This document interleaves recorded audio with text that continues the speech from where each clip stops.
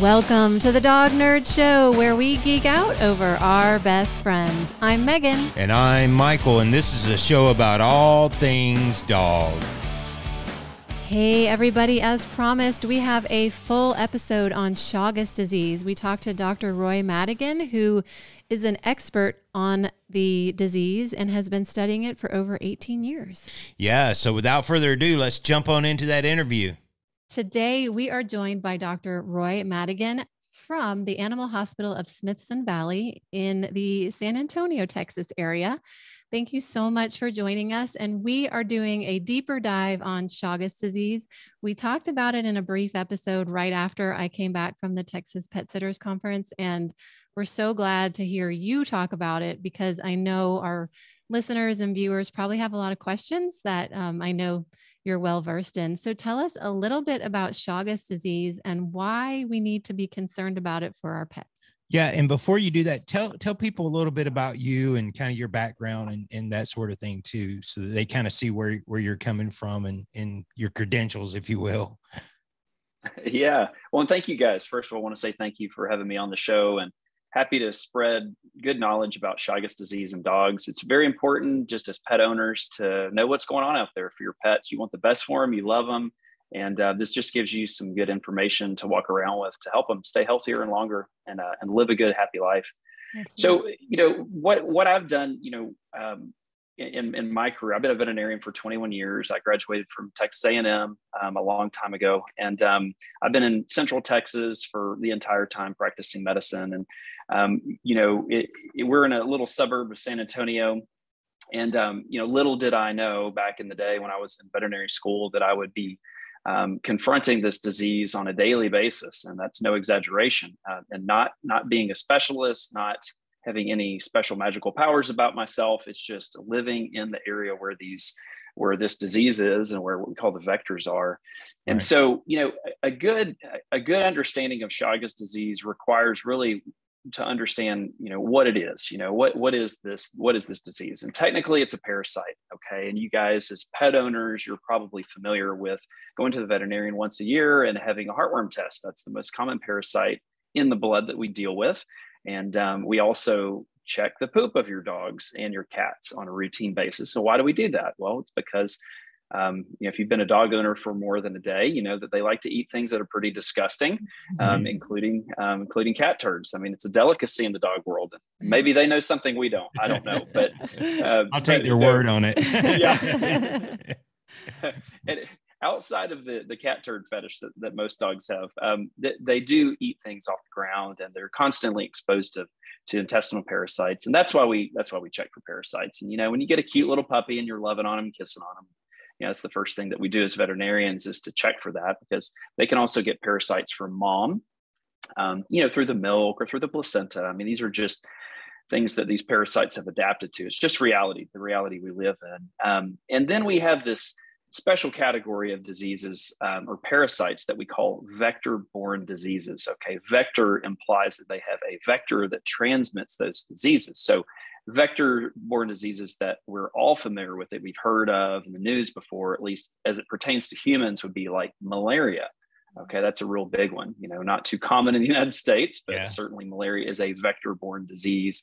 Sleeping sickness, you might have heard of that before, or if you've ever considered being a mom, or if you are a mom, toxoplasmosis, that's another parasite or vector-borne disease that we see. So a lot of the vectors that we deal with on a daily basis are fleas, okay, ticks. I mean, those are nasty creatures, and they carry a lot of disgusting parasites that they can transmit. So Chagas disease is one of those vector-borne diseases, okay? And specifically, the vector for Chagas disease is a bug called the kissing bug. And kissing bugs are like a cross between a cockroach and a mosquito, a giant mosquito. And they fly, they crawl. But at the end of the day, these vectors feed on blood of mammals, okay? And these kissing bugs are no exception to that. They suck blood. They hone in on carbon dioxide emissions. So they're like the ultimate stealth assassin. And they find anything that's exhaling, it's fair game, okay? And so inside of these vectors, or these kissing bugs, is where a little bitty parasite, a microscopic parasite called Trypanosoma cruzi, That's the agent that causes Chagas disease. That's where it lives, okay? And it lives inside the gut of these vectors. And so when this vector or this kissing bug takes a blood meal, sucks the blood of a mammal, it's very interesting. It will defecate, okay? So it poops, and as it's defecating, these parasites get passed through the intestinal tract and they make their way into this little wound that they just created. Now, remember, it's like a mosquito bite. It's a tiny little wound. It's not like it's cutting you or making a big hole, but those parasites migrate from this poop, the super poop, and it goes right into the bloodstream, and then it goes everywhere inside the body of the host. So in this case, because we're talking about dogs and cats, companion animals, it will go inside of their bloodstream, goes through all the white blood cells, and then it settles out in certain organs, okay? So that's kind of it in a nutshell as far as how they get Chagas disease, okay? After this organism establishes its little home inside the body, it starts to divide and replicate. Basically, it has babies, okay? And after it has babies, those babies circulate in the bloodstream, and then the kissing bug takes another blood meal, like a different kissing bug flies in, takes a blood meal, and gets more babies inside of it. And so the cycle continues. Okay. This is like a horror movie. Yeah, it really is. It really is. Yeah. And that's like the classical transmission, and just like other parasites, there's a lot of ways to catch Chagas disease. So one of the other very, very common ways that dogs catch Chagas disease is by eating or ingesting that vector, those bugs. And again, if you're a seasoned dog owner, you know that they have this thing called prey drive, and anything smaller than them is fair game, especially if it's crunchy and it tastes good. Yeah. So these dogs will eat bugs left and right. They can also catch Chagas disease through mom. Okay, we call that vertical transmission. So from mom to baby. So they can cross the placenta and go into the milk. And then the last thing, which is pretty uncommon, but some dogs, have been exposed to blood transfusions before. We can also give it to them. So for instance, our blood bank, we've got numerous blood banks, but West Coast, East Coast are kind of the more common ones. You're not testing for Chagas disease. You get a unit of blood, your dog gets a blood transfusion. Your dog could catch it through that as well, blood transfusions. Yeah, so that's kind of it in a nutshell on transmission of Chagas disease. So would this be a good time to show that first slide? That would be great. And I'll kind of, do a little quick rehash on it, and everybody can see and I have a couple, what that looks like. I have a couple questions. I'll let you go through this because you may. As long as you just let me know that you see this. Yeah, we got it. Okay, cool. Right. You have a question? Okay. Well, I'm going to let you go ahead and explain this, but I do have a couple of questions that I do want to ask. Okay. And they're probably dumb, but I'm going to ask them anyway. Oh, no problem. No problem. It's an intriguing disease. We'll see what you can see. We'll start with the elephant in the room. That's that nasty looking creature up in the right-hand corner. So that's the kissing bug, and it's kind of transparent. You can see the little parasites inside of it. So basically you've got this kissing bug. It takes a blood meal. Okay. And this dog is apparently sleeping whenever it gets bit. But you can see the little left box right there. It's kind of like a zoomed in view, and you can see the red blood cells circulating through, and you can see some poop oozing through there. That's that brown black stuff oozing through the skin. I hope it's not that big, but so the parasite, leaves the feces, gets into the circulation. Okay. And from there, it's a highway. It literally goes everywhere. It's like cancer. It goes to every single organ, and it has a propensity for the heart. Chagas does. That's this little trypomastogote. Just remember, trypomastogote is a fancy name for baby. Okay, that's the baby Chagas bug, and it goes into the heart. It settles into the heart, and it completely transforms its phase from this little trypomastogote, which is the baby, and it goes into this cyst phase. Okay, we call that an amastogote. Again, it's a mouthful, but it's like eggs. Okay. And inside those eggs, all they're doing is dividing and replicating and dividing and replicating. And then you can see from the left circle right there, as soon as it reaches critical mass, so there's no more room, those eggs burst, okay? And they pop the cell like a virus does, and it kills that cell. So in this case, it's killing that heart cell. Now, you lose a couple heart cells, big deal. But to have thousands of heart cells that die, you can imagine you're going to run out of real estate pretty quickly, and that heart's going to go south. And that's exactly what happens. But as it releases these babies, it converts back over from the cis phase over to the baby phase. And then it goes back into the bloodstream and back up to that box. You can see where it's circulating up. And all a bug has to do is take a blood meal, sucks up some of those babies, and then it continues that cycle. Wow. So, you said it was in all mammals. Is it transferable? So let's just say a cow gets this and we decide we're going to go have a steak. Is it transferable that way? Does cooking it kill it? How are, we feed our dog, a raw diet? Could they get it that way? I mean, I know you mentioned a couple of transferences, but could it go that way too? Right. That's a fantastic question. So fortunately, that cyst phase, so the amastigotes that are in the tissues, is a non-infective phase. Okay. So you could eat those all day and you're not going to get it. Okay. Now, the trypamastigotes, the little babies, that's the infective phase. Okay. It's not going to replicate, but that's how it penetrates into our tissues. So technically, if we ate undercooked or pretty much raw, infected meat and with blood, lots of blood, we could get infected. Okay. Right. It's not transmitted that way though. Okay. We just don't see it that way. And what that means, that's a fancy way of saying that it just really stinks at transmitting that way. Okay. The preferred method of transmission is through that kissing bug. Okay. So I'll give you an example. So one of the ways that's kind of theorized that dogs can get Chagas disease is by eating carrion. And carrion, again, another different word. It's just a roadkill, basically. Right, so something dies and they go eat it and they get it that way. So like in Texas, armadillo, which is our state animal, the armadillo. Awesome on the half shell. Yeah, awesome on the half shell. But you want to cook that really well. So check this out. 90% of armadillo have Chagas. Okay, and they carry it. So my dogs love to chase armadillo because they come in our yard, they tear things up, and man, they go nuts.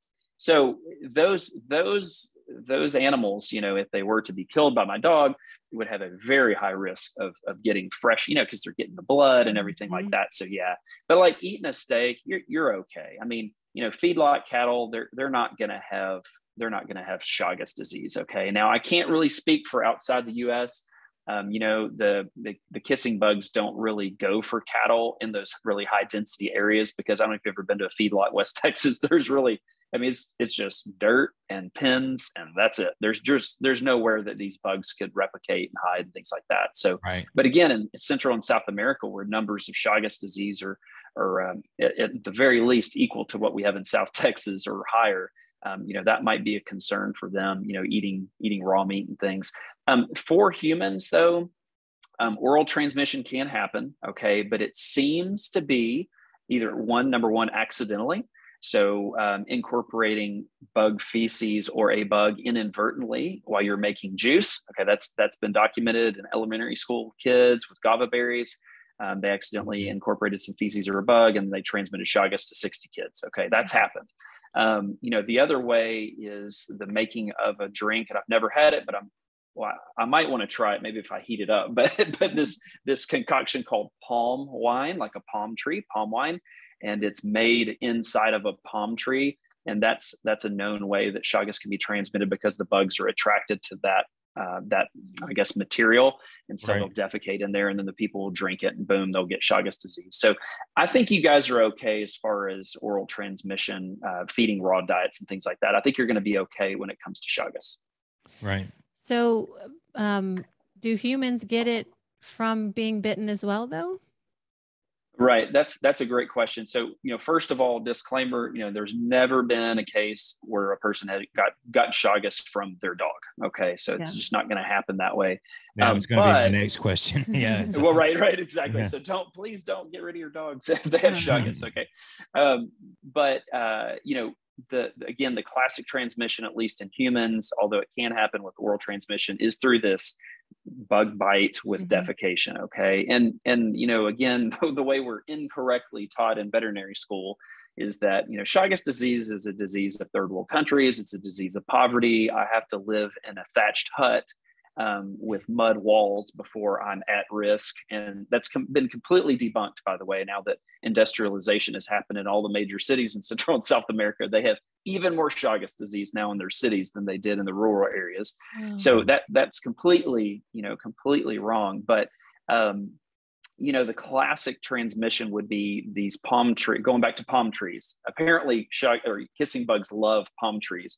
But these palm tree workers that would go and harvest palm trees, they would make their hammocks in these layers, and so they stack them on top of each other between palm trees and everything. So at night the bugs would climb down, they'd feast on the palm tree workers, defecate in their wounds, transmit Chagas, and they get out of there before morning, and all you have is a little red welt from getting bit by something, and then you take home Chagas disease. So that's kind of the classic transmission.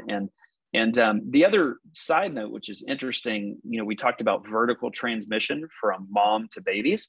This happens just like HIV in humans. But the good news is the transmission rate is around 5%. So if human mom is infected, baby only has a 5% chance of getting it. Thank God, because that'd be a really tough deal to have to swallow. So with the kissing bug biting humans, it's a real thing though. Yeah. I mean, they could easily just, you got kissing bugs biting your dogs. You could have them biting you too. Yeah, for sure. And, the current estimate for, the number of humans in the world right now that have Chagas disease is anywhere from 8 to 12 million. So wow. It's right behind malaria in numbers, but much, much worse than malaria. In the United States, just based on immigration alone, not taking into account cases that are transmitted here, okay, like people with no travel history, we're up at about 350,000 humans in America just from immigration. So, and interestingly, for any West Coasters on the podcast right now, those guys in LA County, that's the #1 county for Chagas disease immigrants. Yeah. Wow. So I didn't know how many immigrants they had there. I mean, we're talking millions and millions of people. And a lot of those immigrants come from Bolivia. And Bolivia is the #1 country in the world for Chagas disease. So these, obviously the kissing bug is the #1 culprit.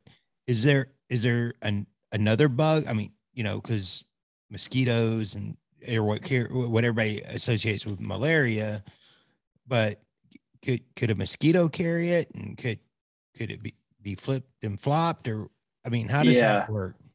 Yeah, just the kissing bug is the only, I guess, suitable vector. So the only one that can kind of complete that life cycle, if that makes sense. Yeah. So I'll give you an example. Like a chicken can get infected with these, and that's one of, I think we talked about that, Megan, at the talk. It's like, well, what's the best way to prevent against this? Well, get you a bunch of chickens, because they eat everything, right? So the chickens, if it ate one of these kissing bugs that had Chagas disease, it would get those cysts in there, but they wouldn't replicate. They wouldn't do anything. It's what we call a dead end host. So you get it. It's like us with heartworm disease. I mean, humans get heartworm disease. You get by mosquito, you get heartworm microfilarial babies injected into your body. It's going to cruise around for a little bit before it gets killed, but it can't complete that cycle. And so that's kind of where, birds and reptiles and amphibians, they can have Chagas, but it kind of neutralizes it. That's right. I do remember you saying that. And, since chickens also eat ticks, they're becoming a big fan in my book. Yeah, big time. You get some chickens will actually eat mice, and I mean, they're pretty brutal creatures when you think about it. They're pretty tough characters, That's why I wonder where the word chicken came from, because like the derogatory term chicken. Yeah.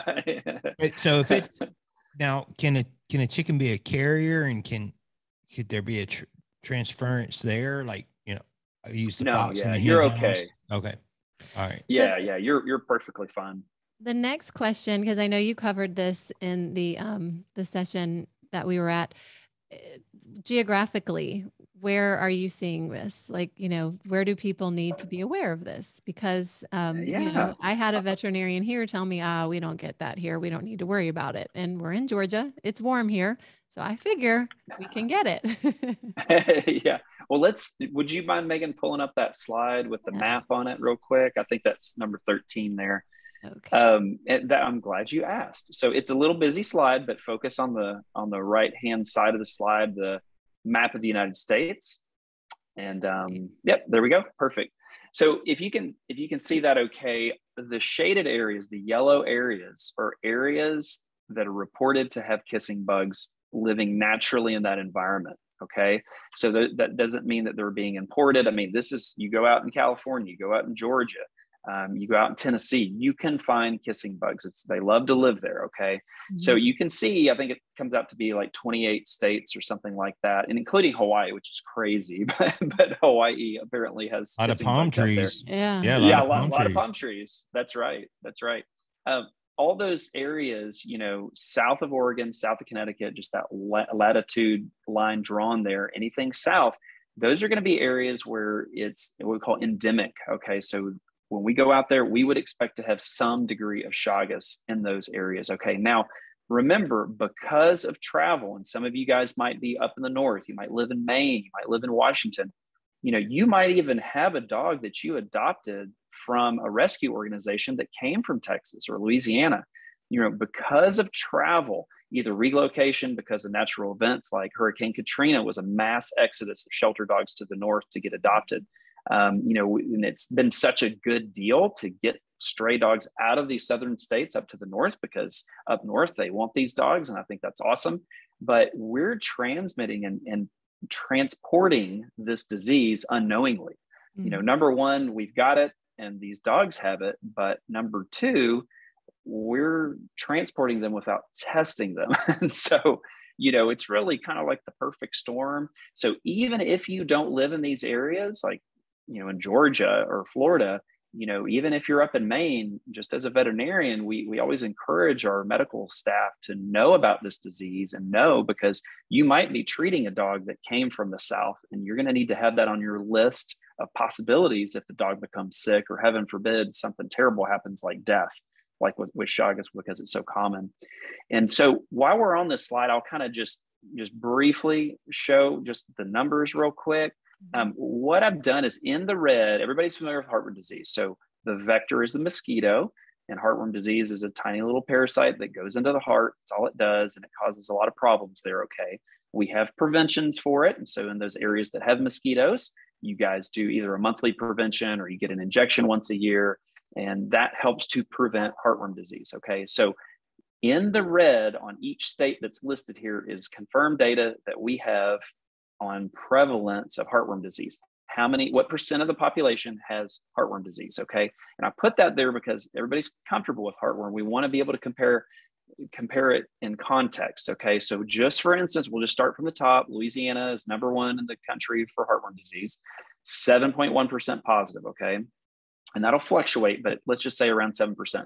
When we look at Chagas disease in the same exact population of dogs in Louisiana, we find that 22% of those dogs have Chagas disease. Okay, that just puts it in perspective here. Okay, everybody's battling heartworms. We're all aware of it, but we're missing the elephant in the room. Okay, 22%, 1/5 of the dogs are carrying Chagas disease. Okay, and then we go down to our great state of Texas. We've got a ton of data on how much heartworm and how much Chagas disease is in our state. We're running at about 3% heartworm. Okay. In dogs that are in shelter situations, that number is actually 16%. Okay. So I want to be transparent here, and we're going to compare apples to apples, but in shelter populations, they haven't been given heartworm prevention, right? They're off the street. They're just being exposed. So they're running at about 16%. That's a lot of dogs. But when we look at those same exact dogs for Chagas, we find that 18% of those guys have Chagas disease. Okay. 8% of our military dogs have it. 13% of our companion animals have it, at least in the southern Texas region. So, we're knocking it out of the park with this infectious disease thing down here. Okay. Yeah. And it just goes to show you, we have this disease, but because we're not looking for it routinely, we're missing a lot of things. So, I would encourage you guys, if you are concerned about Chagas disease in your pet, let's say they came from the South, or let's say you spend the winter in Florida. Okay. you might just want to mention to your vet, hey, listen, I travel frequently with my dog to areas that are known to have Chagas disease. I would like to go ahead and have my dog tested for that. I think that's really, really fair. And how complicated is the test? Is it like the heartworm test, or is it a little more involved? Yeah, it's exactly like the heartworm test. So we draw a little bit of blood and we take the serum, okay, which is just a part of the blood, and we test that for antibody. Okay. So it deviates a little bit from the heartworm because we're actually looking for pieces of the worm. We call that an antigen test. But with Chagas disease, we're actually checking the blood for antibodies. So what that means, what that translates to, is a very, very accurate test that you're not going to miss too many of them whenever you check for antibody. And could people get this test? Do vets know where to? I mean, is it like, oh yeah, we'll just get the Chagas test, or do they need to somewhere specific? Yeah. If you ask your veterinarian, about testing for Chagas disease, they should be able to kind of find out where that is. Definitely in the southern regions, and again, for those of you that spend a lot of time on Interstate 10, that corridor, at least in the United States, is riddled with Chagas disease, north and south. Well, probably south like 4,000 miles, so all the way down to the South Pole. But north, you're going to go up at at least 700-800 miles, where you're getting really like dense areas of Chagas disease. Mm-hmm. So veterinarians in those areas probably are familiar with it, but just in case they're not, that way you can help your vet out a little bit. Would be to ask for a Trypanosoma cruzi, or we call it T. cruzi. That's the name for Chagas, the Chagas parasite itself. T. cruzi, IFA. Okay. IFA, and that stands for indirect fluorescent antibody test. Okay. IFA. It's just an antibody test. Okay. But if you ask your vet for that Chagas or T. cruzi IFA, that'll get them on the right track. Okay. All of our commercial labs will have access to that. And most every test, at least right now in 2022, is run through Texas A&M at our state laboratory there. Okay. So if you're in Maine and you use your commercial lab, they're going to ship it right to Texas. Okay. Okay, great. And did you have a question? Yeah. So I was noticing the geography. For instance, it was hashed out, which was West Virginia. So I'm assuming that cold weather is what's keeping the natural kissing bug from reproducing there, or it's not a very habitat that they're going to do well in. Am I guessing right? Is that okay? Well, it's cold. They don't reproduce here. They're not naturally. You mean in West Virginia specifically? Well, no, just the geography. It kind of stopped. It was Oregon, Idaho, Wyoming, South Dakota, all the way across. And then I saw New York was not there, but New Jersey was potential. So is that kind of what we're talking about? So the warmer climates, it's more conducive to have the kissing bug. So as you get further away from, we'll say, the equator, one way or the other, your chances go down. Is that would that be a good way to say it? Yeah, that's a very good way to say it. So the kissing bugs can't really survive that well in those environments. And, West Virginia has plenty of wildlife, plenty of food sources. But like you said, the 6 feet of snow in the winter, pretty much deter from that. So yeah, absolutely. And again, this is regional too. So, like Tennessee, in the Smoky Mountains, when it's really, really cold and frozen, may not have it as much as the lower lands, like in Nashville or Memphis. So it's, these are just blanket statements. But like one interesting thing to me was like California. If you look at that data right there, I was noticing. I was going to say, they didn't look at San Diego or LA, which is just right. I-10 dead ends, right, in LA. Right. Yeah. So they went all the way north to San Francisco. It's cold up there, but they not only tested San Francisco shelter dogs, they went downtown and tested them. That blew me away. And then when they went out to Marin County, like in the suburbs, right, then the numbers shot through the roof, right? So within state, you're going to have hotbeds of kissing bugs and things like you said, but I guess in West Virginia, they just don't, They just don't have very many bugs, if any. Yeah. Or maybe So, there's but yeah, just the not further enough north, data. right. Well, right. And that's a possibility too. Like we have, like even within Texas, just to give you an example, where we are in like Austin, San Antonio, Houston, we're riddled with it. But you go west to the arid West Texas desert, El Paso, you have a big decline in Chagas disease. You go up north, even to Dallas and Fort Worth areas, you have a decline, okay, versus these areas that are a little bit more, tropical in the sense of humidity and heat and things like that. Yeah. Exactly what I was going to say when you described that, because that humidity. Now, we did want to take a look at slide number 7 as well, just so people can identify. Because when I got home from that conference, I was looking them up because we have stink bugs as well, and I was like, "Are those what I'm thinking of?" So they look very, very similar, but they are a little bit different. I think it's the head is a little bit different. Yeah, that head is kind of a good way to tell which, if you have a stink bug or a kissing bug. And there's these other ones called assassin bugs. And assassin bugs do not carry Chagas disease, and they actually kill the kissing bug. So we definitely don't want to kill those guys. No. Yeah, but and you can see these are so that squatty thing, the fat one on the left, that one is actually a nymph, so a baby. So they're like ticks. They don't really have eggs. They're more like different stages of babies. But the 3 on the right are 3 different species that we have the most commonly in Texas. Okay, but they still have some resemblance to each other. You know what I mean? They look similar. Yeah, and then if you go down to slide 8, there's a link there. That is a free identification guide that we have a Chagas task force, a bunch of great folks on that, and we all kind of came together and put this out to help people identify these kissing bugs. Okay, so I actually still use this. Okay, if somebody brings me a really weird bug, I'm not an entomologist. I don't study bugs, but it does help you kind of navigate. Do I need to be worried about this? Yeah, no, that's that great. kind of That's I think I'll be referencing that and I'm sure a lot of our listeners and viewers will too.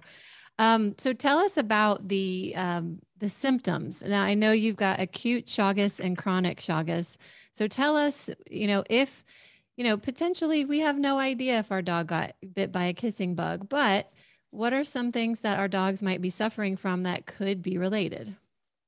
Yeah, and that's really a good tool to have in your box to know, what do I need to look for? Do I need to be worried about Chagas disease every day? No, please don't do that. But if you can kind of get a very basic understanding of the disease, it'll kind of give you some clues on what we look for as veterinarians. Okay, so just a very brief recap on the clinical signs of Chagas disease. In our minds, we divide it up into 2 distinct phases. Okay, there's the acute phase and the chronic phase. Okay, the acute phase is associated with newly seeing this organism in my body. Okay, so I got bit 3 weeks ago, or I ate a bug 2 or 3 weeks ago. Now my body's seen it for the first time.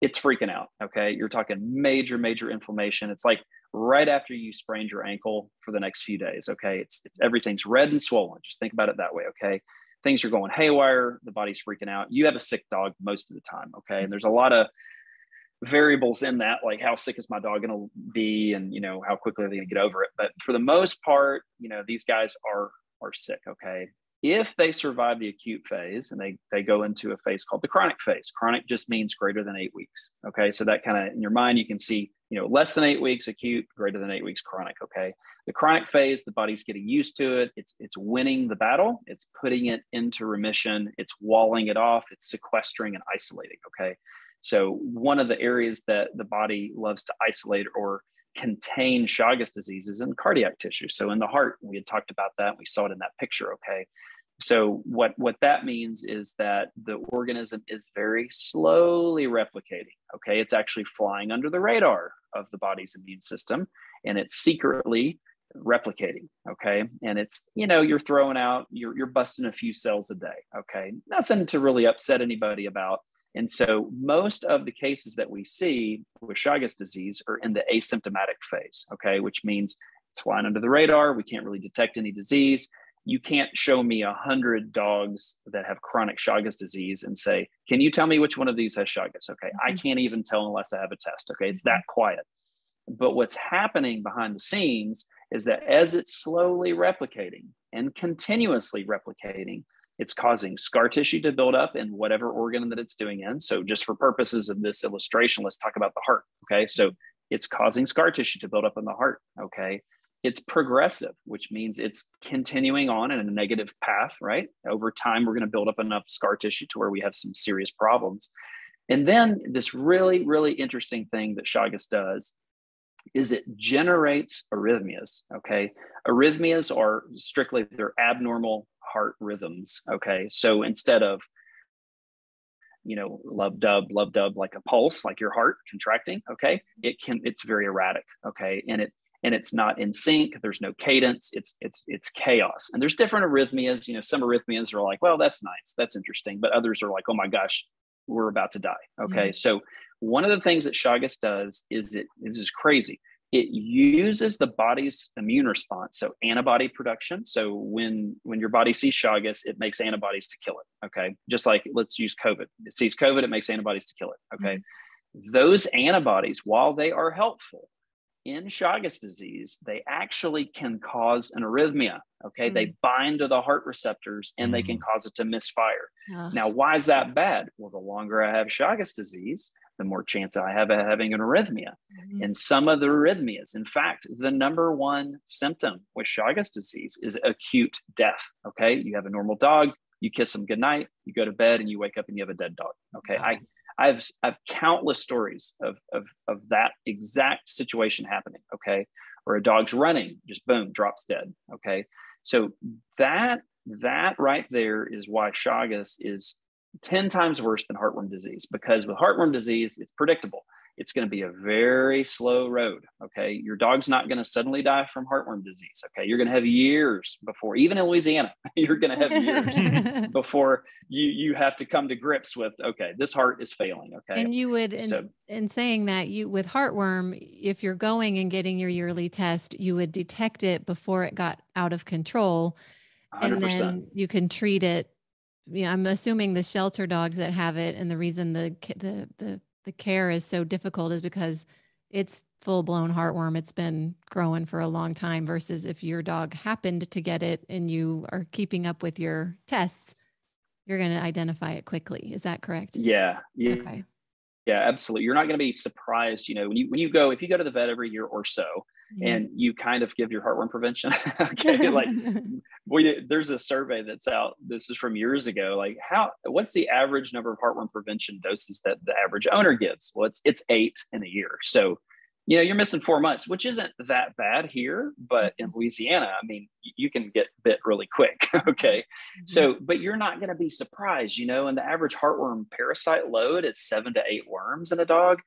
That you're not going to have any clinical symptoms for years with that. Okay. So you've got some time. So we're keeping on track with that. So, if we've got a dog that has chronic Chagas disease, literally at any given point, we could have a mess on our hands. And the real big concern for us as veterinarians, let's say you're doing your job, you go to the vet every year. We're not screening for it on an annual basis, but we say, hey, Megan, your dog has really bad dental disease. We need to go ahead and do a dental cleaning. Okay, sure. You schedule that, see in 2 weeks, you come in, I anesthetize your dog, not knowing that it has Chagas disease. Even if you were trying to be diligent and do a good job, and we did preoperative blood work. Okay. I may not get any red flags from that. Okay. And then your dog's under anesthesia and I'm watching my EKG and I have one of those arrhythmias. I could be in deep doo-doo at that point. Okay. Because your dog could have a heart attack under the table. Okay. Just from a routine dental cleaning. Wow. So, with the numbers of asymptomatic dogs, meaning that I can't detect any disease in your dog with just doing a physical exam, because of that reason, we strongly encourage you guys as owners to ask your vet to get tested. If you're in one of those regions, if you've seen the kissing bug, it's not going to hurt to test. Okay. It's an ounce of prevention that's really worth it. Okay. Yeah. So to kind of get back on that, what does the disease look like in dogs in general? Heart disease is number one. Okay. So, as dogs get older, they get heart disease. So that might be something that as veterinarians, we're comfortable with saying, hey, look, you have a poodle that's 14 years old we expect that dog to get heart disease because of genetics. Okay. So I might be less willing to test for Chagas disease if it fits that mold, but I need to be thorough and check for that. Okay. So heart disease is number one. Number two, which is a little vague, would be lymph node enlargement, organ enlargement. Okay, so like you notice a swelling in your dog's neck or something, or you notice a swelling on your dog's foot. Those type of things, we call that edema. Those kind of non-specific signs are really big indicators that, hey, you just got bit by one of those bugs. Okay, it causes focal inflammation in there. Another one that's real common that we see as part of a routine blood screen is protein in the urine. We call it proteinuria. Okay, so your dog is peeing out protein. Now you can't like look at your dog's urine and see protein. Okay, we actually have to do a test for that, but that's one of those screeners that we will commonly pick up Chagas on. So you come in, maybe we have a little bit of weight loss. We're kind of, we're just sleeping more, something like that. Well, if we do a blood test with urine, we're going to see that protein, and that's going to key us in on a whole bunch of diseases, including Chagas disease. Okay. So, I think for just being a dog owner, the big take home is, watch for any signs of being tired, lethargy, or any heart disease. Okay. That would be a huge red flag to tell your vet about Chagas. Okay. Okay. I guess I'm going to ask the question. What are the preventative measures you can do? Both. And can you treat Chagas? Yeah. Right. Well, to speak to prevention, there isn't like a heartworm prevention. There's not like a monthly pill that you can give your dog or a yearly injection or anything like that that's going to be effective at preventing it. But what you can do is you can really focus in on the vector. Okay. So we've got a lot of good products that kill kissing bugs. All right. So one of them is to treat your environment. So that's one approach. And that's what they really hammer down on. Like in Bolivia, for instance, again, the number one country for Chagas disease in humans. In Bolivia, they spray, dwellings. So your home, yards where your dog might be. If you have a bunch of dogs and they live in a kennel, you definitely want to be able to treat those. And the class of drug or spray that we use is called permethrins. Okay. And permethrins have been around forever. They kill fleas, they kill ticks, scorpions down here in Texas. Okay. They kill a lot of different vectors. Okay. But they're really good at killing kissing bugs. Okay. And the specific one that gets all the press for kissing bug killing is called cypermethrin.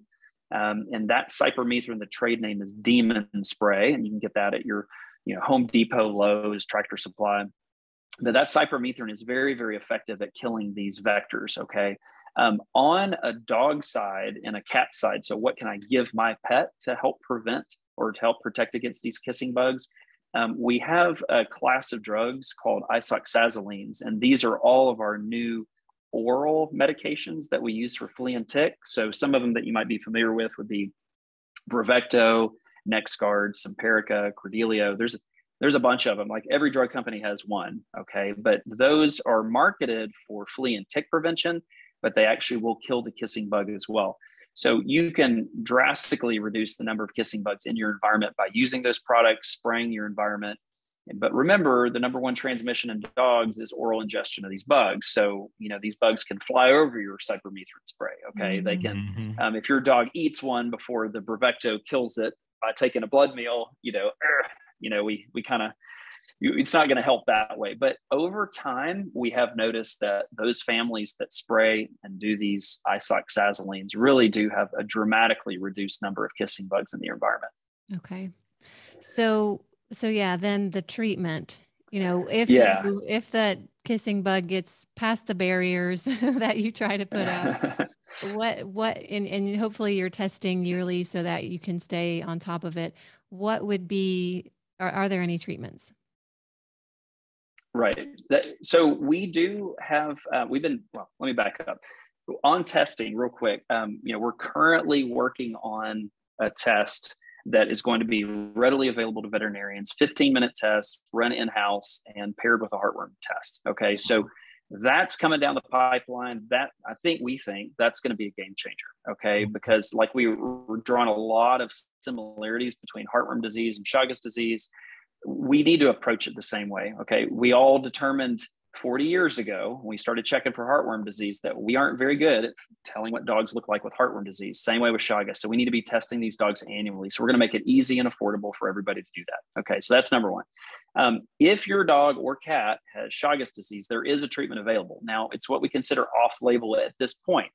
Off-label means it hasn't gone through the rigors of FDA approval yet. Okay. But we are currently we have an investigation underway and filed with the FDA, and they're looking at all the data. Okay. So hopefully, God willing, in the next 2 years, we're going to have our product ready to go. Okay. And available. But until then, it's 100% legal for your veterinarian to prescribe these 2 drugs that we use to treat Chagas disease. So these 2 drugs are very effective together, not individually, but together. There's an amazing synergy that works to help eliminate the parasite over time. Okay. The downside of the treatment is that it's an extended treatment period. Okay. In the chronic phase, we talked about acute and chronic. In the chronic phase, which is by far the most common phase, it takes 12 months to eliminate the organism. Okay. It wasn't my call. The Chagas didn't get the memo that I sent to make a shorter treatment time. Okay, it is a very fastidious organism. It's tough. It's just the way around it. But up until now, there hasn't been a treatment that's been effective, and there's a lot of reasons for that. But we have to outlast the parasite while we're pummeling it. Okay, so that's one of the downsides.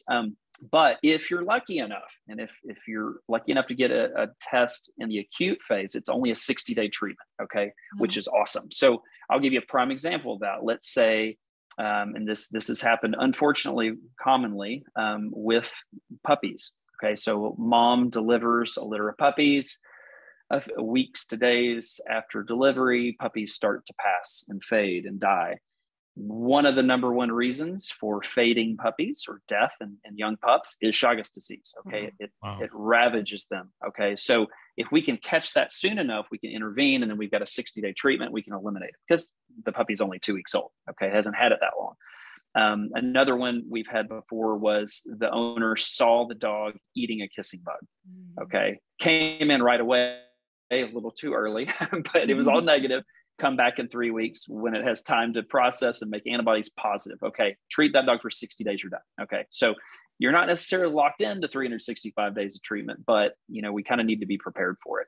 The other benefit of the drugs is it's very safe. Okay. We make adjustments if the dogs have some nausea or some vomiting or, inappetence, that kind of thing. But for the most part, these dogs do amazingly well with these drugs. Okay. And they're very affordable, which is nice as well. So we haven't seen, knock on wood, we haven't seen any resistance to these drugs with any of the dogs that we've treated, and we've treated hundreds and hundreds and hundreds of dogs successfully. Okay. So there is hope. And I don't want you to just be like, oh, well, nothing's available to us. We just have to watch our dog die. And these dogs are pretty resilient. They're pretty tough dogs. And it's pretty amazing. Some of the dogs that we've had come in, some of them have Chagas disease and heartworm and hookworms and Wow. and they're just like, hey, we're tough.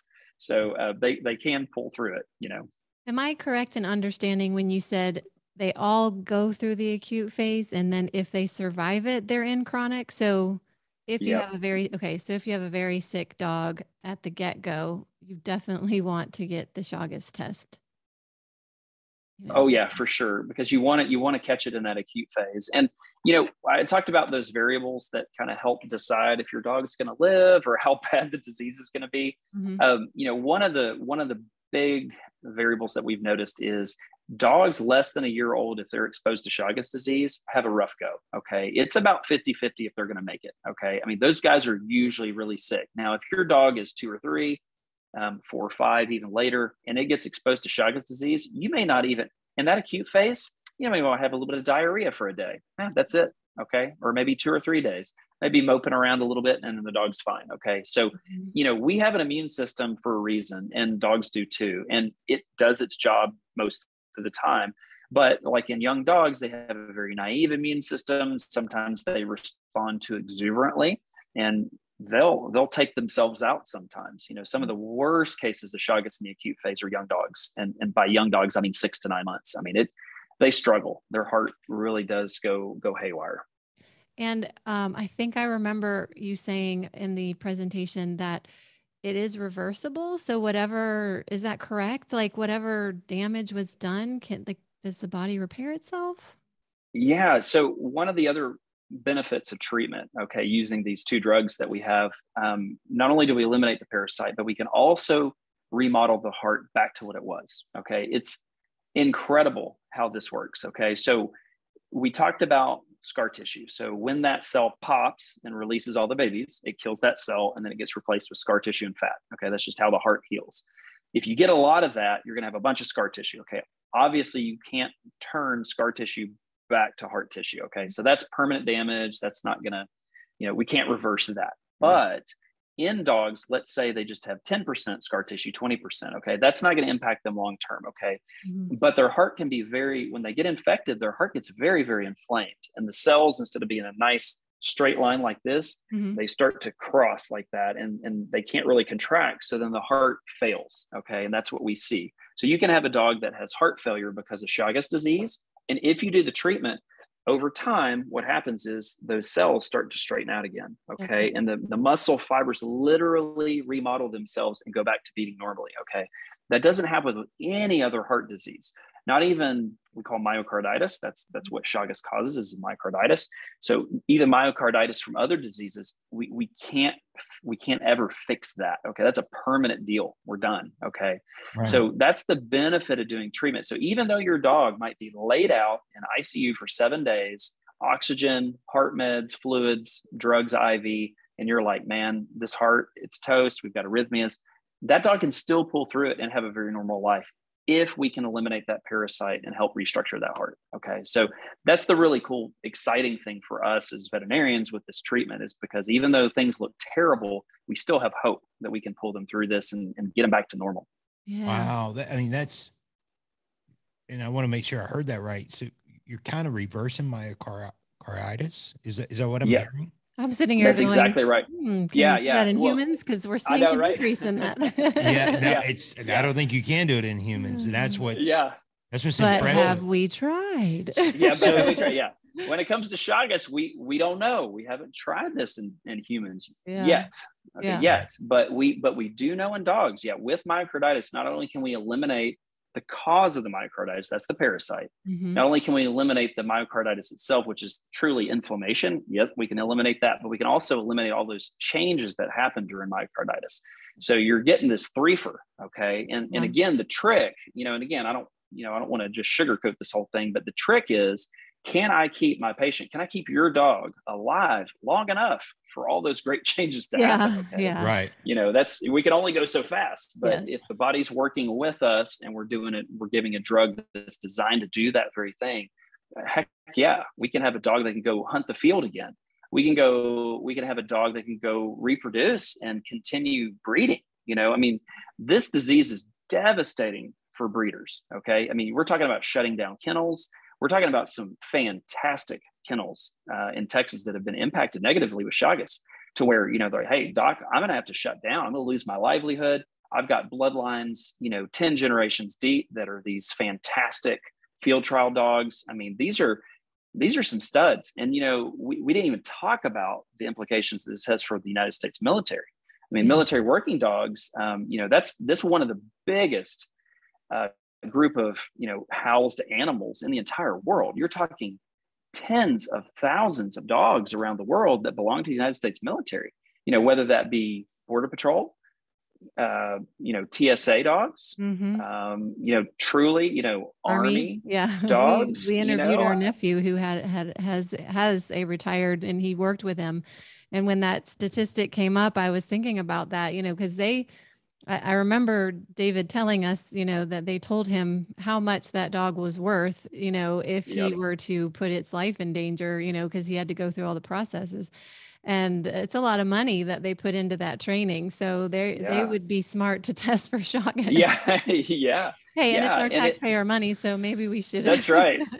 Right. And a plug to them, they do test every single dog for Chagas disease that comes through the program. So you're thousands and thousands of dogs each year. And that's why they find so many cases of Chagas disease there. And they are, and they're committed to doing the best medicine for them and treating them with these drugs, which is great. That is great. But the impact that this disease has, is substantial, and we've only scratched the surface. Once we get everybody on board, and we're testing every dog every year, and we can really get a feel for how many are out there. Now, the estimates based on FDA and the numbers that they've crunched based on the data from everybody. Okay, this is not my data. This is their data.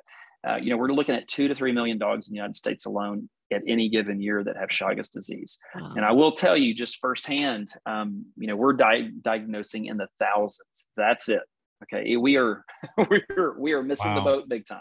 Yeah. So that's why we want to increase awareness of the disease, so you guys can drive that. Please, your vet, please just humor me. Test, okay? Yeah, I was gonna and if say, it's what negative, great. We'll have a party. Yeah. Are you seeing any breeds that are more or less susceptible to this? Are there breeds that are adapting? Over time, parasites, they either have to change as our body changes and adapts. That's why you can get rid of colds and things of that nature. Are you starting to see that in any of the breeds, or any of the breeds, maybe the older breeds that have been around? Because I'm assuming that this Chagas disease has been around for a while. So I'm assuming that, older breeds might, I don't know. I'm just asking that question. Yeah. No, that's good. There aren't really any breeds that like adapt to it. Like, I'm used to getting Chagas, I'm going to fight it off quicker, which would be awesome. I would want one of those dogs for sure. So I don't get my heart broken. You're like, oh man. But Texas A&M, our veterinary school, came out with a great paper last year, and it looked at, we call breed distribution. So, what breeds are more likely to get Chagas disease that, come to our veterinary hospital. So do you guys want to take a guess what the number one breed was? Well, I was sitting here thinking maybe Chihuahuas are less likely to get it because they're from a southern, warm area and they've adapted. But I mean, golden retrievers. Yeah, I don't know. I don't know. Yeah. So the number one breed, and all your TikTok subscribers are going to be crushed when I tell them this, but it's the French Bulldog. Oh no. Wow. Yeah. And so A&M had found that 54% of those dogs, of the Frenchies that came in, had Chagas disease. 54. I mean, Wow. that's insane. Okay. Yeah, my question with that is, because and I'm sure you are too, but I'm a big opponent of puppy mills. And I know that the popular breeds tend to be, they're not as healthy because they're overbred, because people are trying to make money. Do you think that's why, that it's a combination that, potentially the breeding, like it's not a healthy animal to begin with because they're so popular and they're being overbred? Or do you just think it's the luck of the draw for the Frenchie? Yeah. Well, I think there's two things. One is, you're kind of alluding to it, like hybrid vigor. And you guys might have heard of hybrid vigor before. So hybrid vigor is, the premise is that the more variability in genetics, the tougher I'm going to be. Okay. So when we have that Heinz 57 or that mixed breed dog, they're going to be tougher. And I think in general, veterinarians agree, when you get a mixed breed dog, they're usually more hardy than a purebred. Okay. So there may be some of that involved in that. Okay. But on the flip side, some of the hardiest dogs that I've seen with Chagas disease happen to be the pit bull. So the American Staffordshire Terrier. I mean, those guys coming out of Louisiana, they're born with some skull in this lip and a cigarette hanging out of this one, man. They are tough. You can't kill them if you tried. They are tough. And right. So, there's that flip side. But there might be, we know that there is what we call, host interactions or genetics, basically, that define how my immune system is going to work, okay, because of who I am. Mm-hmm. And when you start, line breeding and getting this purebred and this purebred, mm-hmm. you're limiting that response. So, mm-hmm. It's possible, okay. But the other thing I think is that, if I drop $3,000 on a French Bulldog, I'm probably going to bring it to the vet if it gets sick. That's the other part of it, right? So those dogs are probably more likely to go to the vet, and we're going to test for it, I guess, is another thing too. Yeah. So what I'm hearing there is you're saying that maybe the reason why the French Bulldog got such high numbers is because people are actually testing for this. So it could be another breed has a mixed breed, we'll just say a doodle, maybe they have 55%, you know, but we're not maybe taking that dog to the vet like we are a Yeah, Frenchie. yeah. Okay. And the doodles are, the doodles are expensive too, but I think, more so than like a dog that I adopt for $100 from the shelter. Yes. I'm probably going to go to the vet. I'm not, nothing against that. I mean, I love shelter dogs. I think it's awesome, but I'm just saying that by the time you invest that much money in a dog, you're going every year. You're not missing. Yeah. So, and the other interesting thing was too, like the second breed. So like you've got Frenchies way up here at the 54%, and then down here at 30%. I mean, it's a pretty big drop. It's like almost half. You got the German Shepherd. Okay. And then Megan, to speak to you, what number 3 was the Chihuahua. It doesn't help that it was, formulated in a warm environment. Yeah. I was actually going to go the other way. I was going to say, well, it's got to be like a bird dog, or it's got to be a game hunting dog, because they're usually in outdoor kennels. Yeah, that's another good point. You would think, oh, okay, well, the Springer Spaniel or one of these types of dogs would be leading the pack. I wouldn't think Frenchie. Like if you'd asked me that, I would have got that wrong 100 times. Yeah. Hey, I would have too. I would have failed that test. I mean, and Frenchies, have you seen their mouths? Like, how do they eat anything? Yeah. They're just these shovel mouths, and right. But yeah, they do. I mean, and they're always, getting into things and rooting around. So, and I would have thought hunting dogs would have been pretty high up on the list too, but they didn't even make the top 3, That's crazy. Now when you, I guess along those same questions are, so we talked about other breeds that have more susceptibility to it. We're going to say the Frenchie. Are there breeds that are more hardy once you figure out, okay, well, we'll say the German Shepherd. Well, the German Shepherd got it, but man, their percentage of success is like, 70%, where the Frenchies is like 40%. Are you seeing that? Yeah. Well, and again, going back to the pit bull, I think if you made me have a breed and I'm like, I wanted to show off to you and say, look how good my drug works, I do all pit bulls. Okay. I think they're hardier, but I got to speak to the Belgian Malinois too, the military's favorite dog. I mean, those guys, holy moly, I've only had one dog, and well, we've been studying the disease for 18 years. I've had one dog that cured on its own the acute phase. Okay. Wow. And that was a Belgian that I knew of. Okay. That was a Belgian Malinois. Came in with a titer positive, sick. We were waiting on the test to come back, came back positive. By the time the owner came back in for a recheck a few weeks later, the dog was doing fantastic. And she just insisted, please retest the dog. So I retested the dog. It was negative. And I was like, what? Wow. And it wasn't like a weak positive the first time. It was off the charts positive. And I was like, wow. I mean, just respect, all the way. So I think, if I had to pick the top 2, those would be my top 2 dogs for sure. Dogs that typically do poorly during treatment, again, because of genetics, hands down, the Great Pyrenees. We have a saying in veterinary medicine, white-footed dogs or white dogs, we need to be careful with drugs in general, but especially ivermectin. And that's what we use for heartworm prevention. Back in the day, before we had fancy drugs to treat mange, we used ivermectin a lot for mange. Okay. It was the only thing that we had available. Well, it's a pretty high dose. Okay. And so those white-footed dogs, or dogs that have white in their coat, they typically did poorly. They had side effects, neurological symptoms, all this stuff. So that translates over to this set of drugs that we use as well. And we understand why now, 20 years later, why that is. It's they're missing an enzyme system, or they have a defective gene that doesn't code for that. So, without getting boring, it's basically those dogs that are white, or like Great Pyrenees, they've got different enzyme systems that metabolize drugs. So whenever I give a drug to that dog, it's going to shoot through the roof. The dog can't process it very well. And so I need to be aware of that. So anybody who's listening who has a Great Pyrenees, if we ever test positive for Chagas, just tell your doc, hey, listen, they had mentioned to use a much lower dose. Okay. And I find that, I mean, every Pyrenees I've treated is on a toy poodle dose, and I'm not lying. I mean, I've got 100-pound Pyrenees and I'm treating it with a 10-pound dose. Okay. Wow. It's just how it is. Does the same go for border collies? Because when we took our new guy to the vet, she said that, well, he doesn't look like he has any border collie in him, and ivermectin, is something that they're sensitive to.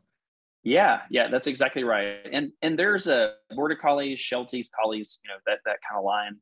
There is a test you can do, and a little shameless plug for embarkvet.com, the saliva test. They have this breed health kit. Oh, it is incredible. You get over 200 tests for like $150. I test my own dogs with it. Okay. Other than running it at the hospital. Okay. You just get so much more, but the test is called the MDR. Mary Delta Radar, MDR 1 and 2 gene. Okay. So MDR gene. And that's one of the things they test for. So if your dog comes back with one or both that are, defective, you know that you're in that class of dogs. It's going to be sensitive to a bunch of different drugs. And that's important. That's important to know. That's very good to know. And I was just thinking that I do want to get him tested, even though he looks like Dachshund and, some sort of terrier. You just never know. There's a white stripe down his chest, and, he's got some little white furs underneath the dark furs. So it would be good to, it's always good to know. So whoever out there has a dog that you're not sure what it is, that would be a smart test to take. Yeah. Yeah. I would have never guessed the Great Pyrenees would have an issue, but Well, we've already taken up so much of your time, and I know, like, I personally could talk hours about this because I know there's so much more we could discuss. Because I know you brought up at the conference that you did ask when we were all being told not to feed grain-free because of heart issues. It was like, have you ever thought maybe it's Chagas and it's not the food? So yeah. And that was so funny because that ran through my head before I was going to raise my hand, and then you said it and I was like, wow. Yeah. I mean, there's just so many elements that we now start to think about when we, think about the heart and other inflammation and things like that. But did you enjoy this? Because this was your first experience. Of course I geek out on these things. So I love it. So yeah, I think it's phenomenal.